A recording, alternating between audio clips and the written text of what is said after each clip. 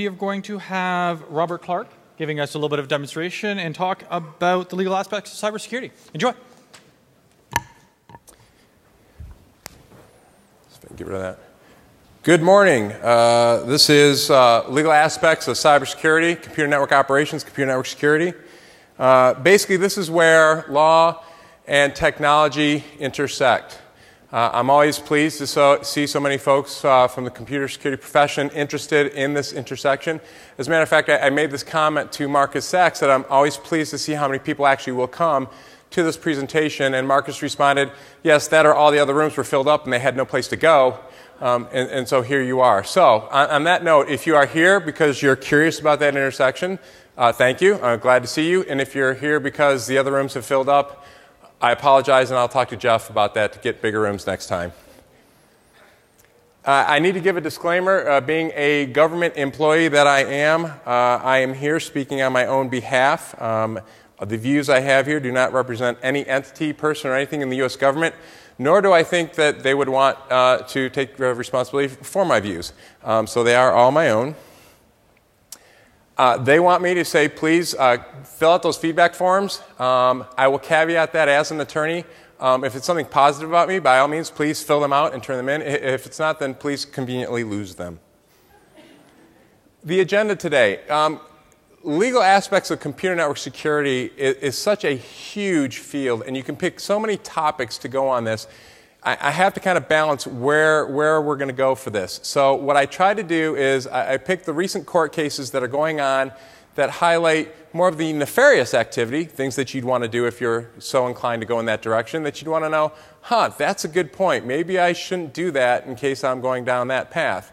But then for the computer security professional, I wanted to work in some lessons learned, because doing computer network security, it requires multiple disciplines.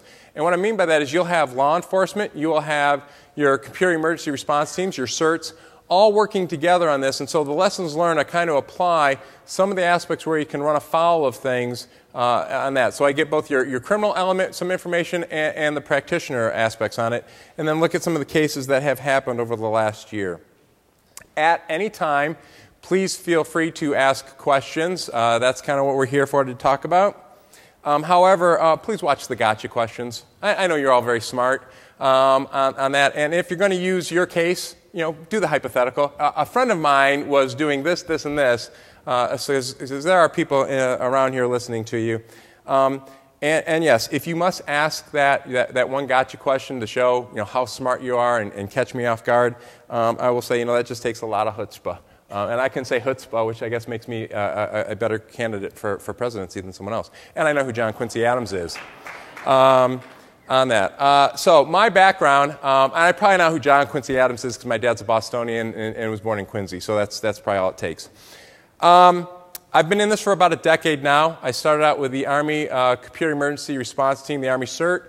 From there, did some time up with Navy CIO, jumped up to DHS, was with the U.S. CERT as their legal advisor, and then worked on the Assistant Secretary's staff doing information oversight and compliance. And when we stood up our 3-star command for the Army under U.S. Cyber Command, they hired I needed an operational lawyer, and I hightailed it back to a world that I absolutely enjoy. For those of you who speak code, there's the background.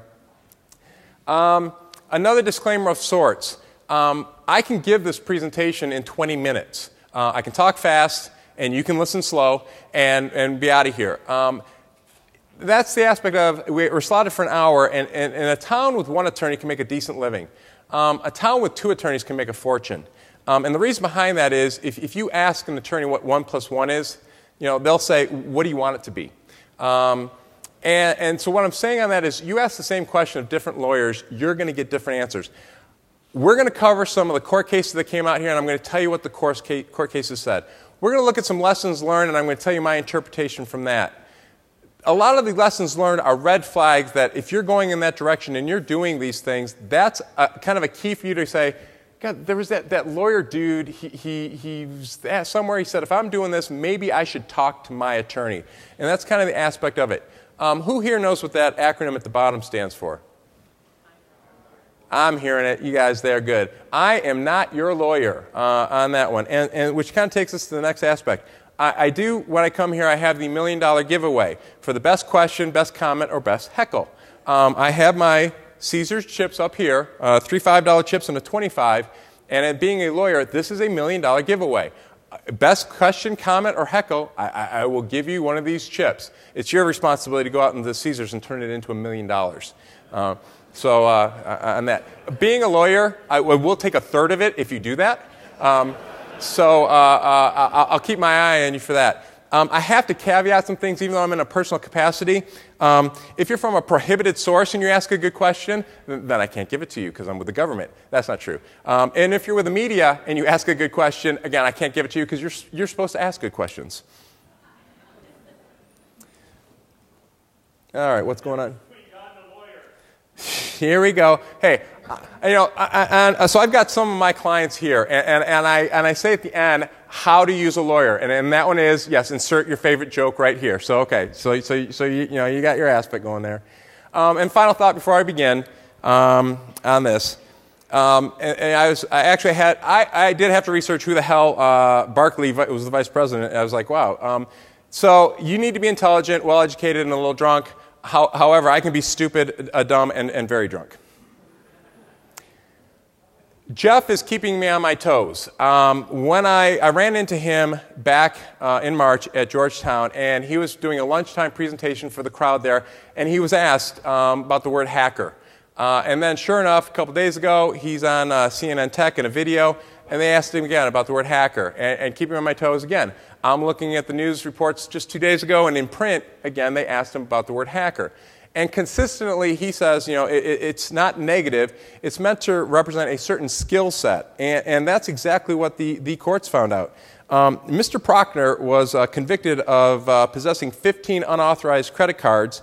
And when he got arrested, he had the right to remain silent, but unfortunately, he did not have the ability to remain silent. So a red flag, one, if you're ever arrested and the cop reads you your Miranda warnings, do you wish to waive your rights? Purely from an EFF type perspective on this, your answer should be no. Now, if it's if you're talking to the U.S. attorney in the prosecutor's office, they'll always say, "Oh, sure, yes, go ahead." But Mr. Prochner could not keep his mouth shut and gave quite a detailed statement about what he was doing. So in his case, the court said, all right, we're going to enhance your sentence by 2 levels because you have special skills. On this one, they define what is special skills and the categories that hold special skills. And it's interesting to note that they list in there now computer network security professionals, lawyers, and demolition experts. Kind of an interesting combination in there. It does not require formal training. It can be self-taught. So from that aspect, that's how Mr. Prochner found out about it. And on appeal, he wanted to argue, hey, these weren't special skills. Anybody could do this. And he gave a detailed statement listing what he did. And it's funny to go back and read these things, because if you go back and look at the case and what he did, given where the computer security profession has come, it's almost laughable that you could argue, yeah, any script kiddie could do this. Is that really a special skill? But be that as it may, they lifted his sentence 2 aspects. So a quick test to make sure you are a hacker or you are a geek. Do you laugh at jokes you hear on security podcasts or like Risky Business or TNT? Do you know that Risky Business is a podcast and TNT doesn't mean dynamite?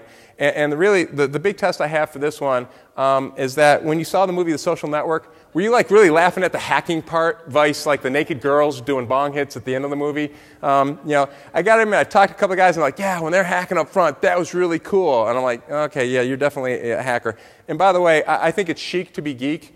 I try to learn this technology as much as possible.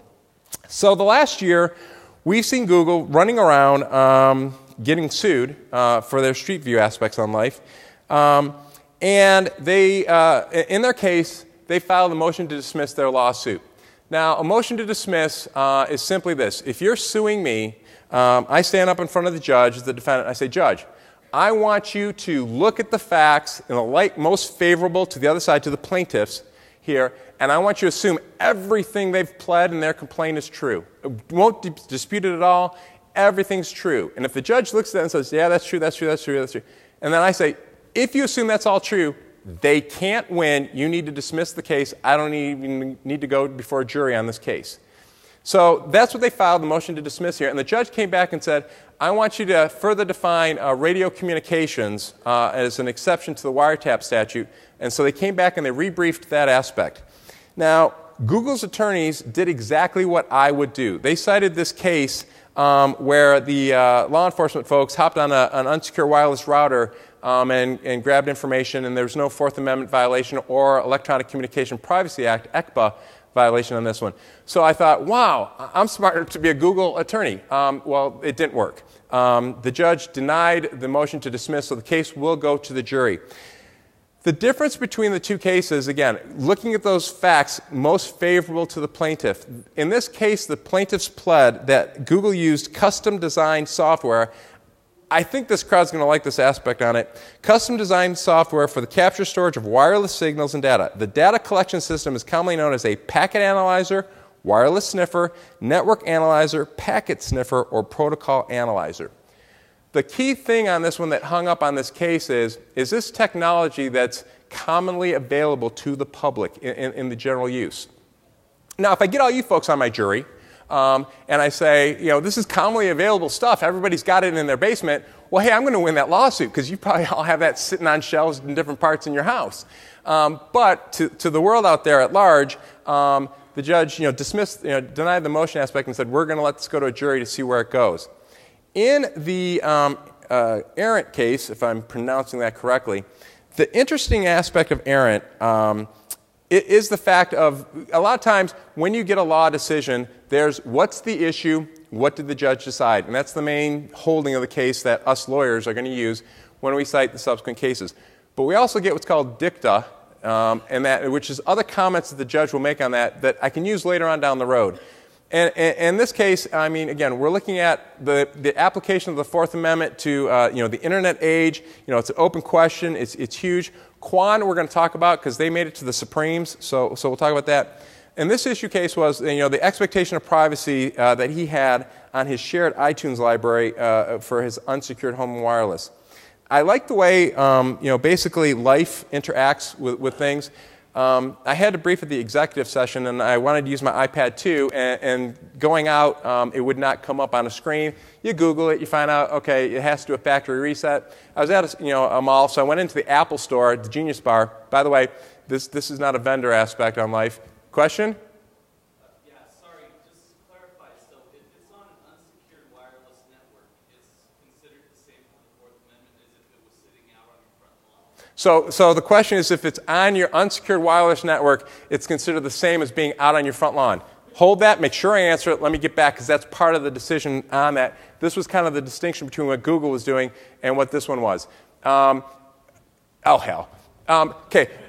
The aspect on this one was the unsecure wireless network that he had and the way he configured his iTunes account, which is where I was just going. Give me 30 seconds and you get the answer. So I'm in the Genius Bar having this thing reconfigured, and all of a sudden, everybody's freaking shared libraries coming up. And I'm about to punch on one thinking, whoa, wait a second. That was the child porn case that I have to talk about at BlackHat. I'm not touching that. But that's the aspect. Because he configured it, or actually by default didn't configure it, he's broadcasting his share iTunes library out, so when the gal brought up her iTunes account, there it was. So from that aspect, you've configured it to share it out there, public domain. Cops can look at it, no Fourth Amendment expectation. So going with that, on what you said there, you'll see from court cases, usually when you're reading them, which I'm sure we all do, because we have nothing better to do, judges will give you clues on where the decision's going, because I'm going to let you know a little secret. Us lawyers, we're not the smartest species on the planet. We went to law school because we couldn't do math. The only math, again, we know how to do is take a third. So judges will start giving us a clue of where they're going because they're older than we are. Not much more older than I am because, like, I'm the oldest one in the room. On that note, they will kind of lead us along a path of where they're going. So when you read this question, your opinion, you start saying joyriders. They think it's legal, accidental, unauthorized, ubiquitous. And you're like going, okay, this is not going to go well for Errant. I mean, he's going down this path. For a Fourth Amendment violation, you have to have two things. You have to have a subjective belief or expectation in privacy, and one that society will recognize as objective. And from that aspect, it came out of an aspect of case law from way back when. And so in this case, again, going back to the unsecured wireless network and the way he configured it, or the lack of configuring it, he was broadcasting out there. He said, society's not going to recognize this as an expectation of privacy, so the law enforcement is just fine going and grabbing this information. So that's how that case came out of that. The difference, again, with the Google case is they pled facts to say, I've got an unsecured wireless network here. I'm communicating out to the internet. I have not configured that as to be open, where anyone that's in the general public domain can access that and look at it. So that will go to court on that, or for a trial. These are some recent cases that just came out that I wanted to talk about. The US v. Hicks, and I'm a Michigan graduate, so I'm going to go right to Frick, Ohio State University. Frick, anything that says Frick OSU, I'm all over that. Well, Miss Frick OSU, she's smarter than Proctor on this one. So she's charged with real estate fraud transactions, and she got busted, and cops came in, searched their residence, took the laptops away and everything. Not only is she smart enough that when they read her Miranda rights and invoked them, she's smart enough to encrypt her hard drive, or well, allegedly her hard drive. EFF has filed an amicus in this case, and so the court did what, the prosecution did what prosecutors do. Under the All Writs Act, they asked the court to compel Ms. Frick OSU, and it might be a Frickuso, to either type in her encryption passphrase or give them an unencrypted hard drive. Now, the case cites Boucher, and I spoke about this case when I was here last. Boucher was coming across the Canadian border and had his laptop in the back, and so the cops directed him to a secondary inspection. They opened it up. It was on. They saw 14 images of child porn, and being good cops, they immediately shut it down, closed it down, and went and got their search warrant so they could search it. Because cops are good at that. I'll go get a search warrant, I'll shut it down. But they weren't smart enough to realize that when they shut it down and they booted it back up, that the partition was encrypted from where all the child porn was. So now they couldn't get to it. And so they wanted his passphrase, or him to type it in for that, and they filed a motion to suppress based on a violation of his Fifth Amendment, and he won. And so, again, the prosecutors do what prosecutors do. They appealed it. And the distinction here is this testimonial in nature? And if I have a safe up on the wall, and it's got a key to it to go in there, and the government says, produce that, I have to produce that because that's not testimonial in nature. It's a key. Does a key exist?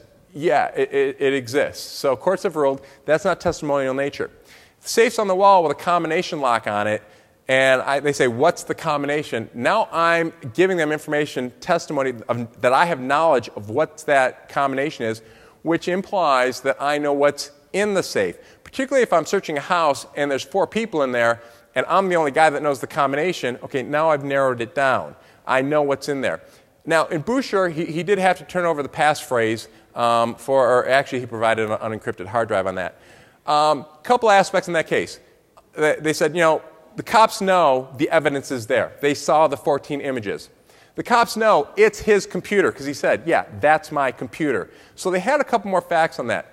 I have problems with the fact of, yeah, there's 14 images in there. I don't know if there's 14 or 1,400, so I still kind of thought that was a stretch on that, but he turned it over on that. In the Frick OSU case, they don't know that. They don't know whose computer it is because they seized it and there are 4 people living there, so she never said, that's my computer. They don't know the evidence is there. So from that aspect, again, there are other facts on this case. What I like about this particular case, and by the way, up in Michigan, go blue, in March 2010, Thomas Kirshner, a case up there, he was facing child pornography charges up there. Same thing, he was being compelled to give his password, and that court said, no, we're not going to have you give up your password on that. So there's precedent out there on the good side for giving up your passwords.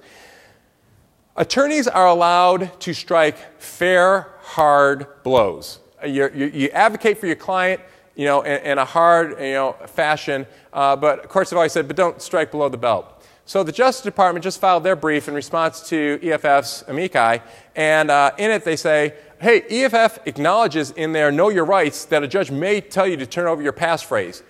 That's not fair. I mean, that's as a lawyer, I'm going to, if we have time and I get to my slide, I'm going to say words matter. in the guide, which is their guide, that's correct. A judge may try to compel you to turn over your passphrase. It's not shall or will, it's may. I mean, so basically they were great at stating the absolute obvious of what those words were. An interesting little shot by DOJ trying to get at EFF for that. Good old Hicks. Hicks is actually with Mr. Proctor. He's not smart. He didn't know, again, have the ability to remain silent. This case starts out like a bad Ron White joke. Ron White's a comedian from Blue Collar Comedy Tour my kids love, and he's performing down the road here. Two cops show up at the house of a 35-year-old male who lives with his parents. When this is the beginning of your fact pattern, nothing good is going to come from this. So the joke continues. They knock on the door. The kid, sorry, hey, he's a kid to me. The kid, because like the only other person who's older than me here is like Ron Beckstrom, so, on that. So the kid's not home, and so of course the parents invite the cops in, which is what typically happens. Again, nothing good's going to come from this. So they talk to the parents, and they leave their business card, which effectively says, "Hi, I'm the lead child porn investigator for this state. Please have your son come talk to me." All right. Now, outside of the fact that, like Jeff said, we all agree child porn's bad. If a cop ever shows up and says, "Please come talk to me," again, I think from an EFF perspective, your answer is probably no. Mr. Hicks wasn't that smart. Mr. Hicks was incredibly stupid, but the facts are great. So he decides to go down the next day to talk to the cops. And they ask him, "Is there child porn on your computer?" And again, not having the ability to remain silent, yes. So they ask the next question. "May we have your hard drive?" Unbelievably, the guy says, "No, I destroyed it." And it's like, not only did he say how he destroyed it, but yeah, I took a hammer to it. I've done this. I took a hammer to it, ran magnets all over it. I haven't done this part, and threw it out the window as I was driving down here. And so the cops are like now left with, we know you're involved in child porn, and you gotta love cops, and you gotta love prosecutors. They can't charge him with child porn, so what do they charge him with? A violation of the, okay, wait, I gotta ask. This is a $25 question, and if you have, I've talked to you about this before, I disqualify. What did they charge him with? Littering. What? Littering. I like that. But it was too many people said that. That would have been a good one. No, they charged him with a violation of the Sarbanes-Oxley Act. Now, if you had asked me that and you said, "Hey, they charged him with a violation of the SOX Act," I would have gone, "What the?" If you would have said, "How did they do that?" I would have said, "I have no frickin' idea." And I did not realize that under that act, whoever knowingly destroys tangible evidence related to a crime, you can be charged with that. And I thought, what a classic. So, a lot of times it's that aspect of, the Al Capone thing. I can't get you here, but I'm going to get you over here. Absolutely amazing to me. In the last year, the White House sent their legislation to the Hill that they're proposing to have passed. Ironically, in this that people are saying is not in here, they did not include in there to make the cyber czar requiring Senate confirmation for it and elevate it to that status. So it still doesn't require Senate confirmation, so he's still just a czar, whatever that means. And the key thing they did here, coming from DHS, was when DHS does cybersecurity for the .gov, right now the authority to do for each executive and department rests with the executive head under the Federal Information FISMA, Security Management Act. And they're supposed to, by statute, hire a CIO, and they do cybersecurity for each department and agency, and they do it how they see fit. And the way they're doing it right now for DHS is we do it through an agency relationship. DHS goes out and says, "Hey, do you need help doing your computer security?" The agency says, "Yeah, we do. Why don't you come in here, deploy an Einstein 2 for me? Thank you very much." They sign a memorandum of agreement, and away they go. In that memorandum of agreement is the sharing of information that will come across that intrusion detection system on that. And there are a lot of statutes across the board there on how different government agencies can share information on that. And since you're never sure what it's going to alert on and that information that's going to be captured in the intrusion detection system, that was raising some kind of issues. And so the proposed legislation was supposed to take care of the aspect of having them have positive authority to go out and do computer network security for the federal government, get the information that's in there. The interesting note in this one is typically government agencies don't want to have another government agency have any kind of approval aspects on there. And so as part of this, DHS is supposed to come up with oversight procedures for the handling of the information, and it needs to be approved by the Attorney General, which is kind of an interesting aspect on that. So they have oversight procedures in there. They have sections in there dealing with critical infrastructure and things, and the centers there, and the protect privacy is always a key factor in that. From what I've heard in open source, nod, nod, wink, wink, the legislation, a lot of people like it. It's just not, it's moving, if you saw Mudge's talk earlier, it's moving at governmental speed, which means by about this time, a decade from now, we should have some kind of wording or ruling on it. It's not moving, and you're going to go into it, you're already kind of in an election year, so as you're going towards an election year, you're probably not going to see too much movement on that. At the executive briefing, I said if you did, I'd buy you a beer. There's too many people in here for me to buy a beer because I'm just a cheap government employee. Cybersecurity lessons learned. All right, so you're a cybersecurity or computer security professional. This is you, or maybe this is you, or maybe this is you. Now, the last group's not you, because if you're doing computer network security for a company, you're not happy, and you're not smiling like these people. So that last group's not you. But you're monitoring your system. And as monitoring your system, you see a nice little FTP connection come on into you. It's going somewhere into the HR department. You notice that it appears to be a large exfil of data, and so you're concerned what to do. And you think about it, it's happening at the time it always happens. It's the wee hours in the morning, and you're sitting there, you're the only one there, and you're thinking, it's the HR department. Oh, hell, it's probably only personally identifiable information. What do I care? So you go back to playing Portal 2 or Call of Duty, or trying to figure out what the hell happened to the $500,000 you had in Bitcoins that's now disappeared. And again, Jeff said if you notice any vendor endorsements in this, to speak up. I had this presentation done a long time ago. The fact that Call of Duty and the zombies are in this one, and there happens to be a vendor here that's dealing with zombies and actually had people playing Call of Duty Black Ops, in no way endorses that product whatsoever. Actually, I picked these because this is what my 14-year-old's doing all summer long, is killing Nazi zombies. Not that I ever thought I would be at a conference saying Nazi zombies, but such is life. So, you're not concerned about personally identifiable information. Let's change the facts on you. It goes into the research and development section. You got a lot of proprietary information going on there. The next big thing's coming out, and it's gone. And now we're thinking, okay, facts are different. Let's be honest. So you see this happening. What's going to happen? Your ass is going to be fired if you tell the CEO this. So the stress level's kind of gone up. And I'm going to say right up front, as we're talking about this area, there are multiple disciplines. So when you see your logs happening here, and this happens, what is that? It's a crime. God, you guys could have got $5 right there, just like that. When someone accesses your system and takes it out, that's unauthorized access, that's a crime. So you can report it to the cops.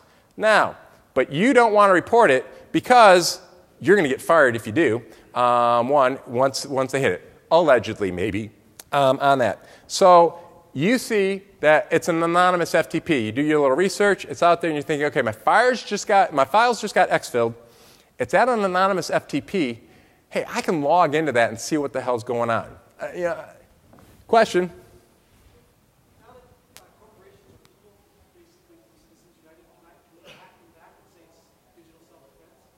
So now that, so if I got this, now that corporations are entities, private citizens, can you go back and do hack back for corporate self-defense? So an interesting aspect on that. The anonymous FTP that it went to, that you're going to go log into, does that belong to the people who just exfilled your data?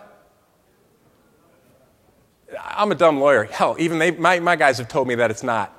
Again, because you're going to come in, offload it somewhere else. Well, first off, when you come in, download the tools, sit there, cut that, come back, beacon's out, you're now done the connection, offload it over here, cut that out, and come in there. And a typical aspect on it. So you're touching an FTP server that doesn't belong to the person, arguably on that.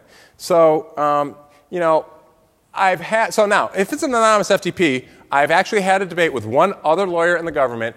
So it makes it an extremely minority view.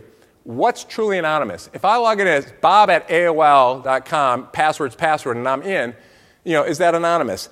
I've had this debate with the individual. That's not anonymous. That's online undercover because you're not Bob at AOL, which, of course, I had to respond, no, actually, I am Bob at AOL. That's my name.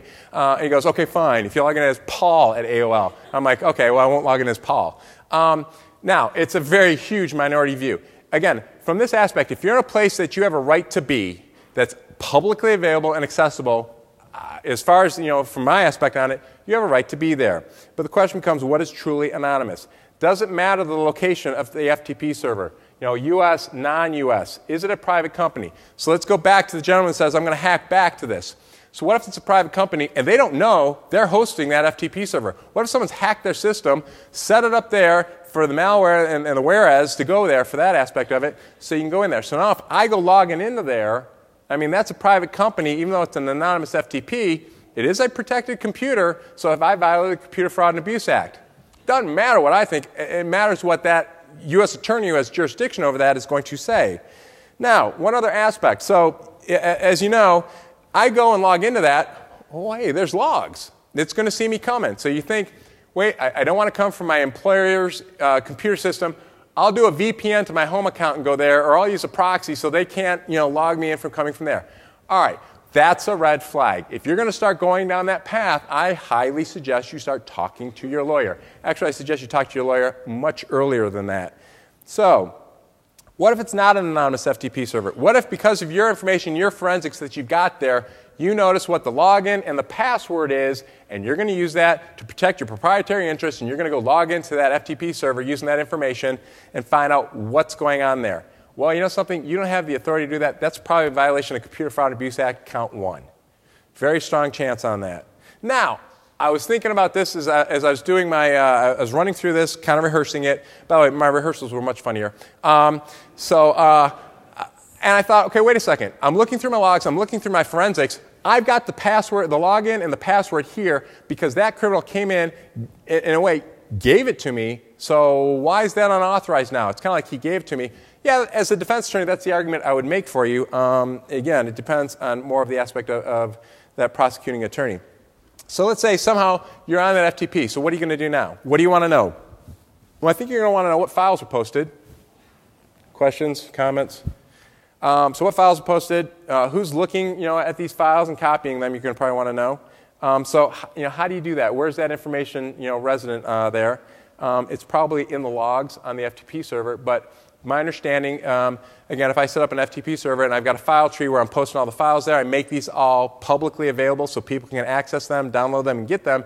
Typically, I'm not making the logs accessible. I keep that behind the system as private. So what do? You elevate your privileges while you're on there so you can actually get the logs to see who's coming in, copying and grabbing it, and where they're going to, so you can save the day, protect the data, delete the files, and you've saved your job. But when you elevated your privileges, that's probably count 2 of the Computer Fraud and Abuse Act on that one.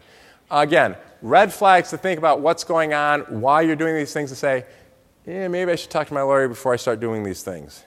So you got a CEO. It might be this guy, or her, or him, or even her. That was for my 9-year-old daughter. She's a princess. So you got your CEO. He has a problem like all CEOs do. Employee productivity is down. He wants to monitor the employee's internet usage. He's heard something about an SSL device. And unfortunately, so has one of his employees who has decided to load certificate patrol on the system, and now he's in a lawsuit. So the question becomes, what are the warning signs on this one? I have some cases we're going to talk about here a little bit later that talk about employer monitoring. It's lawful. There are numerous precedents out there on how to do it. With your acceptable use policies, the banners you have on it, the training you're giving, the main aspect on that is the notice that the employees have this is going on. If you're going to use Spectre Pro or an SSL type device, hey, I'm reasonably savvy from the information that you folks have parlayed on to me. I read my banner and I say, okay, I got no expectation of privacy whatsoever. I'm out there, I'm checking the basketball scores or whatever. Hey, I understand that aspect of it.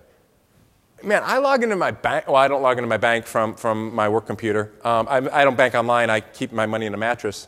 It's more secure. except it keeps going down, so I think my kids have found out where it's at. But from that aspect, if I log into my bank, SSL, HTTPS, I'm thinking, I don't know that I'm actually thinking that that's, I got an expectation of privacy there. So if you're going to do things like that, you got to give notice to your employees, hey, here's what we're doing and here's what we're using. So on that, because there's methods to implement this with the whitelists that come with it, not getting content information. And if you're going to start getting that PII stuff, you got to start looking at the retention aspects and protecting that. So there's a whole host of issues that can come up. Yes.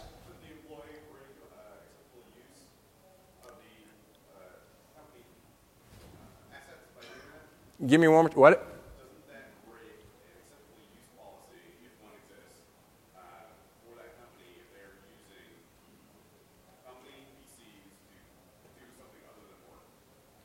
Does the employee violate the company's acceptable use policy? Okay. Hold that thought. We're going to talk about that in United States versus Nozzle because, Jesus Christ. All right. United States versus Nozzle. See, I got my notes over there, and I'm going to get things wrong because I'm not looking at my notes. United States versus Nozzle was an interesting case because it deals with the Computer Fraud and Abuse Act charge of exceeding authorities on the case. A lot of commentators picked up on this because they're saying, you surf Facebook at work, we're going to charge you with the criminal crime of computer fraud and abuse because you've exceeded or violated the use restrictions of your employer.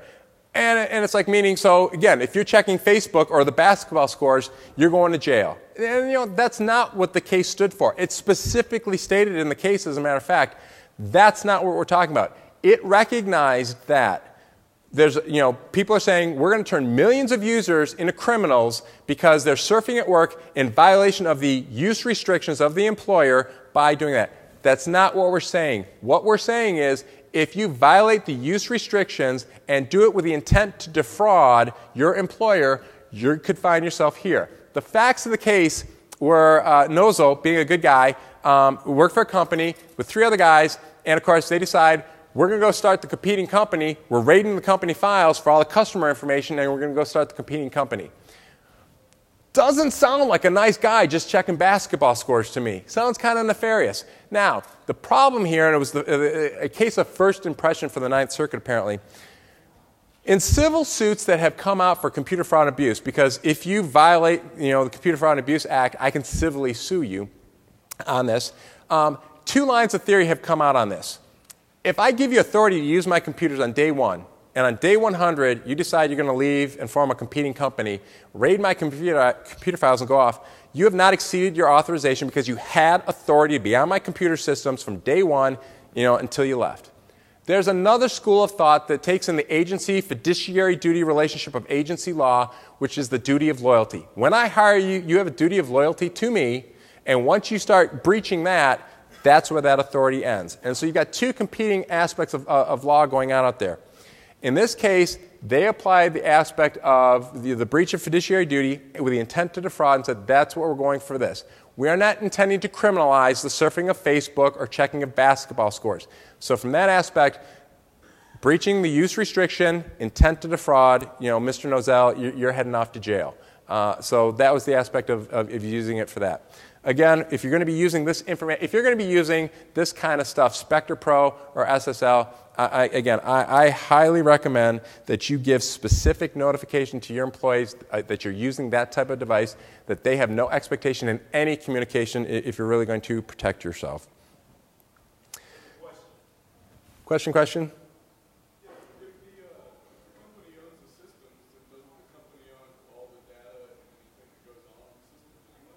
So if the company owns the system, does the company own all the data that's on that system?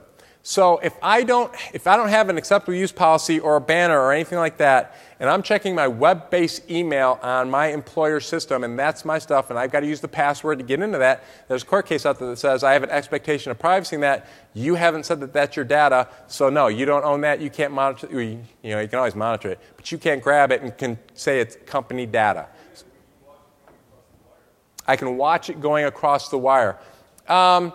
Again, there are case laws out there saying if you're not giving me notification that you're doing that you could be, intercepting and you could be in violation of the Electronic Communication Privacy Act. I think it's really weak. again, I'm going to go back to the, no, I can monitor going across there. But the question becomes, if you're using an SSL or Spectre Pro and getting to that level, you better be giving your employees notice that you're looking at every single 1 and 0 going across the pipe. Sony. I don't want to put words into Jennifer Granick's mouth. She's talking after me on this, and the jailbreaking aspect is really her foray. I think she handled it at EFF before she headed off. I'm more interested in this one from an aspect of class action negligence suits that the computer security practitioner field could be facing. Another interesting aspect of this was the far-reaching aspects of discovery that Sony got with the subpoenas to different ISPs, Facebook, Twitter, and PayPal. They had a jurisdictional dispute over what was going on, and they really got a lot of information to handle that aspect of it before it settled. But I'm a little more looking at the negligence aspect of that. If you're providing a services for computer network security, it's kind of an interesting aspect. In a tech podcast, they had a former cyber prosecutor, I don't know who it was, who said Sony had an imperative duty to secure their systems. I'm not sure that's the standard. Going back to first-year law school negligence, when I sue you for negligence, you have to have a duty that you owe me. You've had to have breached that duty. That breach has had to cause me the proximate cause of my harm, my injury, and I had to have an injury. The case out there right now that has been held that a bank was negligent for online banking is the Citizen case here. The plaintiffs in this case had somebody log in with a different IP address, take some money from them. The bank said, no, we're not going to have you owe us that money, so we're not going to pay you for that. They cited their business online banking application that said they will have no liability for unauthorized payments on this, and the plaintiff sued for negligence. Again, life intersecting and not being an endorsement, because I'm reading it from here. FISERV, F-I-S-E-R-V, who's here at the conference, provided their online banking services, their information security services to them. Both parties agreed. Again, I'm vendor neutral. I'm reading that FISERV has a reputation in the banking industry for providing high-quality services. So it was one-factor authentication. The plaintiff said, to protect our access on this, we should be past single-factor authentication. They said they should have given us a security feature, something called a token. I guess that means an RSA token. So on that, but they didn't do that. Plaintiff also said, we're going to cite this 2005 document, which, given our field, that's ancient. It's the authentication in an internet banking environment, and it's authored by the Federal Financial Institution Examination Council, the FFIEC. It's an interagency body that provides a number of federal agencies standards for regulation of financial institutions. And in this case, that regulation said, you need more than single-factor authentication. You need at least dual-factor authentication for this. So they said, bank, you are negligent. You have to give them their money back. Fast forward to Patco. Patco is a construction company. It's been in the news. They lost a great deal of money, and the case got dismissed because they used dual-factor authentication on that. They cited the FFIEC report on it, that they were complying with it. And, of course, everybody's saying, now, here's the thing. On this case, Patco got hosed up by Zeus. And everybody said, you're facing it's a game changer now. This is different than what's going on. You got to update these regulations. So come January 1st, 2012, the FFIEC's guidance is changing in that banks need to have anomaly detection software and risk management best practice. Hey, that's wonderful. It doesn't help Patco and all the money they lost out of this, but we've got these things coming down the pike for that.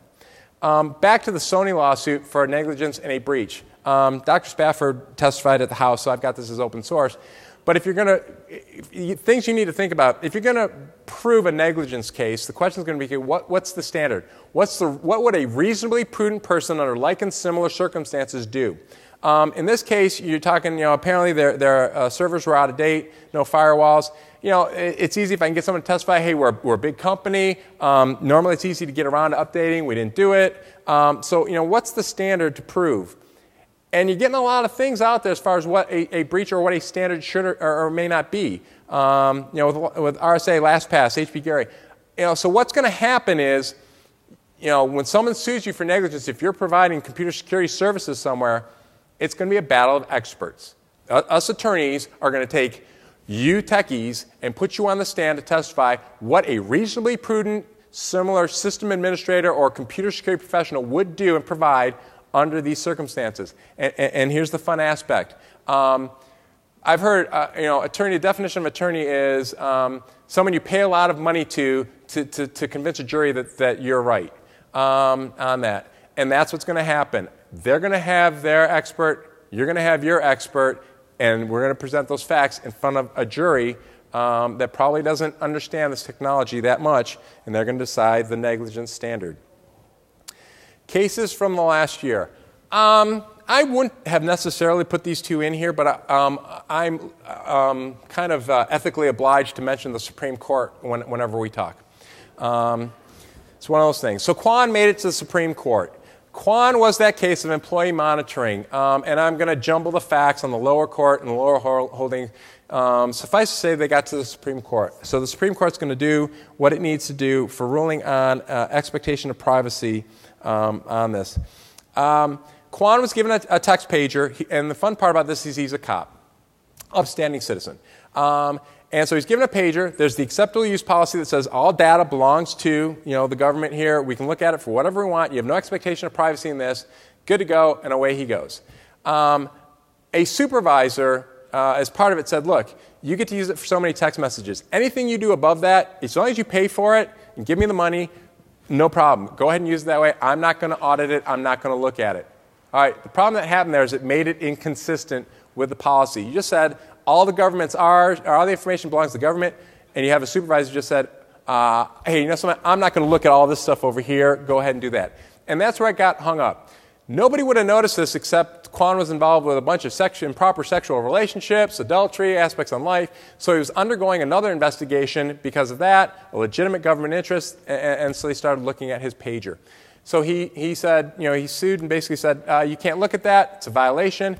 One court said, yep, you're absolutely right. The government can't look at that. Government appealed. One of the other courts, they swung it back around and said, no, they can. And then the other party appealed that up to the Supreme Court. So here it is, the aspects of what amount of privacy rights an employee has far-reaching effects. Your Supremes are going to give you an answer. The court does not resolve the parties' disagreement over Quan's privacy expectations. Thank you so much. That's what we call in the legal field a Supreme Court punt. I mean, it's an aspect of thank you so much for avoiding the issue. Prudence counsels, and this is kind of the interesting aspect of a recognition of technology. Prudence counsels caution before the facts of this case are used to establish far-reaching premises that define the existence and extent of privacy expectation in employee and employer monitoring.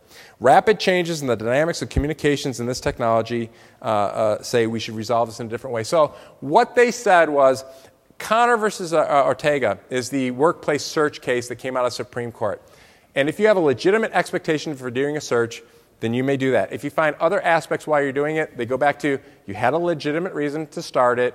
That's what we're going to rule on. And so they punted the issue and they refused to, they took the easy road out, which is arguably what the Supreme Court's supposed to do. Microsoft versus I4I. I'm not a patent attorney. Again, I'm not an engineer because I couldn't be an engineer. I'm not smart enough. So I kind of stay away from the patent aspect in life. This made it to the Supreme Court. The reason I kind of like this was because at the lower level trial, I4I wanted the jury instruction, rightly so, given that if they want to invalidate this patent, they've got to prove it by clear and convincing evidence. And Microsoft wanted to prove it by preponderance of the evidence. And so they took this, it got to the Supreme Court, and they said, tracing nearly a century of case law, there's a presumption that it requires that it must be by clear and convincing evidence. So I'm kind of surprised this got to the Supremes. If there's a century of case law, why are they taking it there? But, I guess Microsoft's got a lot of money, so away you go. And that's the aspect of it. You might, as we know from the patent disputes, as long as I got the litigation going, I might be able to work out a settlement over here before, it finally comes to an end. Courts are realizing, the breadth of computers and computer searches. And so they're starting to limit those aspects of it. In this particular case of the search warrant, believe it or not, I thought the steroid scandal in baseball was bad enough in baseball and that you've got us wasting thousands of dollars prosecuting Barry Bonds and Roger Clemens. What a waste of money. Don't we have better things to do? And now it's invaded the computer area. And actually, that's not a bad thing, because the cases that came out of that was called the comprehensive drug testing. They were so good, there's a 1, 2, and a 3 that follow it. And so what those cases said was we're not going to allow overbroad and general search warrants to go out there. Which, again, the reason behind this is when we give a search warrant under our Constitution going back to, the Revolutionary War times, we said we're not going to give just general search warrants to search for everything. They got to be particular, specific to what we're seeking, which I think, again, my understanding of search warrants from that aspect make me a better possible candidate for the Republican Party for president than several people who are out there. Be that as it may, I digress again. In this case, in the comprehensive drug screening cases, they had these broad warrants, and some opinions came out of the Ninth Circuit, several of them, setting standards that have to be in place to narrow that down. And for computer searches, what that was is, Kunis here was, I believe, if I remember correctly, he was charged with counterfeit goods, Microsoft counterfeit goods. And Microsoft did what they were supposed to do. They bought them on Craigslist, brought them back, did the forensics search, found they were counterfeit, turned it over to the cops. Cops did the same thing, the undercover purchase. And so they had probable cause for the search warrant. The judge wanted them to use a filter team and to waive that they would not rely on plain view. And what that is, it's a restriction saying, I'm going to search for counterfeit goods and evidence here. If I see child porn over here, not going to touch it, not going to notify anybody. I'm going to give the counterfeit good stuff to here. I'm going to destroy this stuff, and I'm going to give Kunis back his computer. The government said, no, we're not going to agree to that. We want a written opinion. Give it to us. The magistrate did that, and the government's now appealed that, saying you can't restrict our search authorization as we go through this. So it'll be an interesting aspect to see. The comprehensive drug testing put 5 requirements in there, some of which are the filter and the not reliance on the plain view. That was in the majority opinion, but then they issued another opinion, and that went to a concurring opinion. Some folks are saying, okay, that's not binding now. Other lawyers are saying, no, it doesn't say it prohibits it. We can still put restrictions on there for what they're going to do.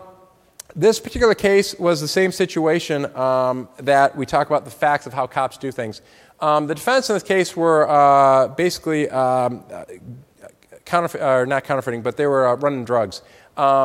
They were charged with importing, where's my charges? A controlled substance. So cops did what they normally do. They showed up at 7 a.m. in the morning with 10 cops, knocked on the door, waited 3 seconds, and rammed it down, bursting in, guns blazing, as cops would do.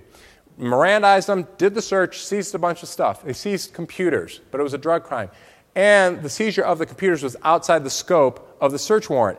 And so at the hearing, the motion to suppress it, the judge said, hey, the government can seize this point. You didn't even raise it was there, so we're going to kick it out. Going back to that Ditka aspect on life, this is stuff that lawyers are going to grab onto. They said there's no question that computers are capable of storing immense amounts of information, a great deal of privacy information.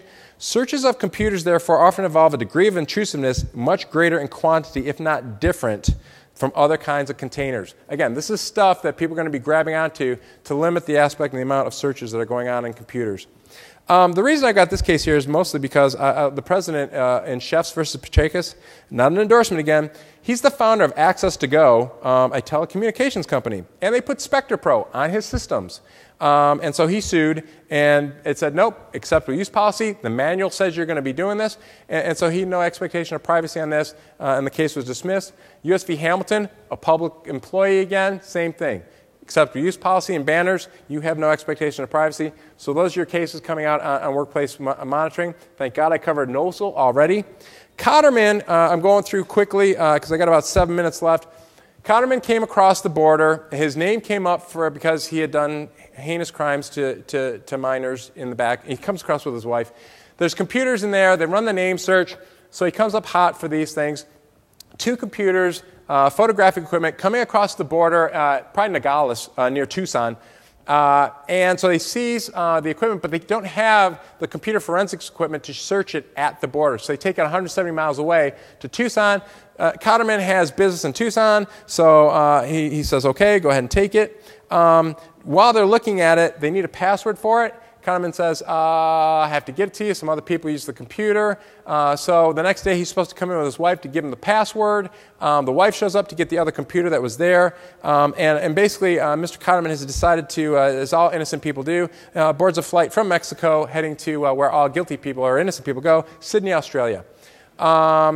So they get around the password, find the photos of child pornography, bring them back, And he's saying you couldn't take the evidence from the border. You needed a reasonable suspicion, so they want it suppressed. And the court said, nope, Supreme Court recognizes thorough search of property under the border search power does not implicate your privacy rights. And I like this part, kind of more for a travel aspect. Court has indicated that travelers should expect intrusions and delays in order to satisfy the government's sovereign interest in protecting our borders from those who would wish to do us harm. So they said, the border aspect on life, that can move up to Tucson for that. Intrusions and crimes. We touched upon this a little earlier. This was going to be big last year at my talk because of some aspects on how some crimes were reported and who responded to investigate them. Again, when you have an unauthorized access to your computer, that's a crime by statute. And the authority aspects on life go, statutes are right at the top. You're supposed to investigate. If you have a crime, law enforcement is supposed to investigate, and by statute, that can rest also with the FBI. Department of Homeland Security statute, they have a statute that refers to the U.S. CERT. The Homeland Security Act sets out what their responsibilities are. But the closest thing they're going to get is what is a PD, a presidential directive. And that presidential directive says, hey, Secretary of DHS, you're to coordinate the collaboration of this, work with the private sector, and support Department of Justice. So basically you've got, DOJ is the folks who investigate your crime.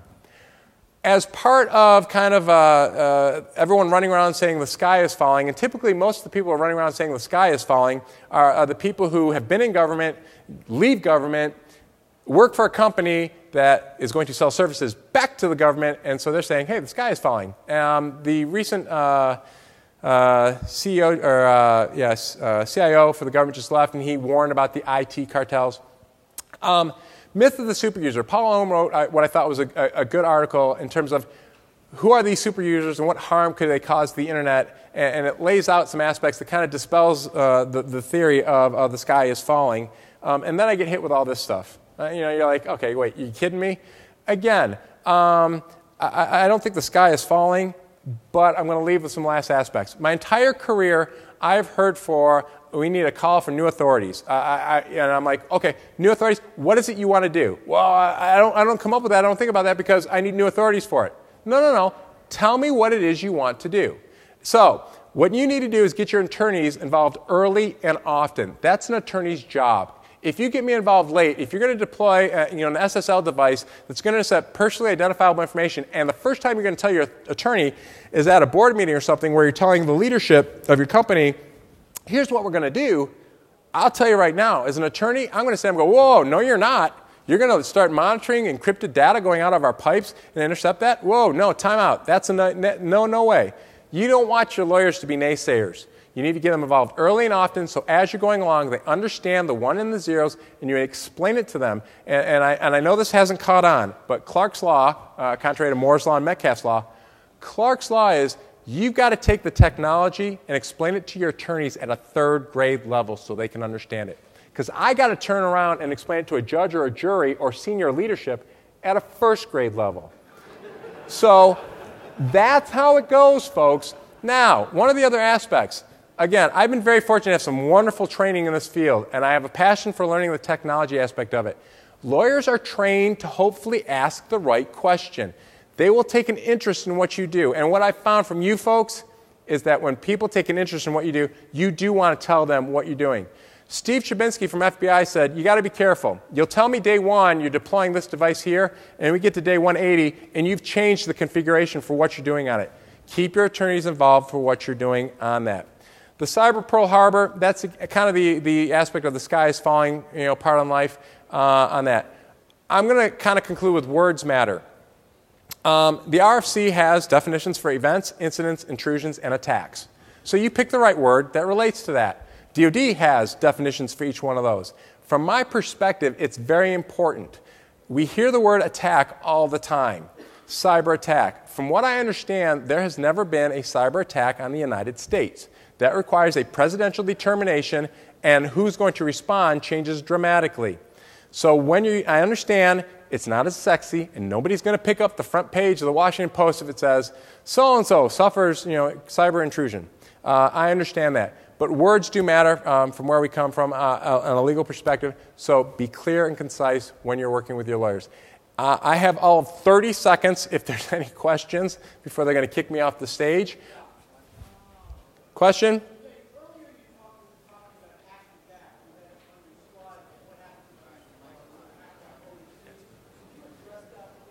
I tell you what, if you have questions, because I'm going to get kicked off the stage, come on over here. I'll be right over here, and I will be glad to answer the questions you have for that. Hey, thanks for coming. Thanks a lot, Bob.